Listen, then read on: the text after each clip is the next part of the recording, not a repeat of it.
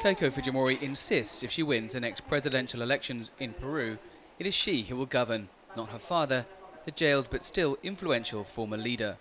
I listen to his opinions, but I make the decisions. Sometimes I don't agree with him. Keiko Fujimori has set out to establish herself as her own woman in Peruvian politics. At 35, she's already a congresswoman at the head of her own party and a front-runner for the April vote. Educated in the US, she began political life at a young age, serving as the First Lady after her parents' divorce.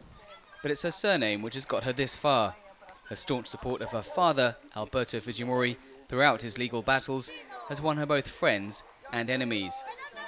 He was convicted of corruption and authorizing death squad killings as part of a dirty war against suspected left-wing rebels.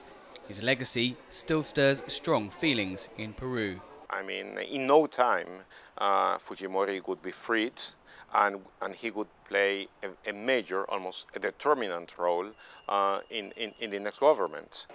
High-profile figures such as the Nobel Prize-winning novelist Mario Vargas Llosa have also held up warning flags. If the daughter of the dictator who has been jailed for being a criminal and a thief has the possibility of being president of Peru, I will be one of those Peruvians who will try to stop it by all possible legal means. But like her father, Keiko is popular with Peru's poorest. Many here credit the former leader with stabilizing the country during a period of economic turmoil and a violent left-wing insurgency. And his daughter is inheriting that support.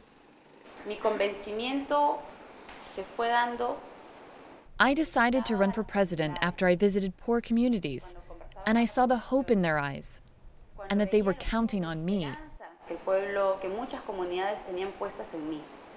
If she wins, she'd be Peru's first woman leader and its youngest.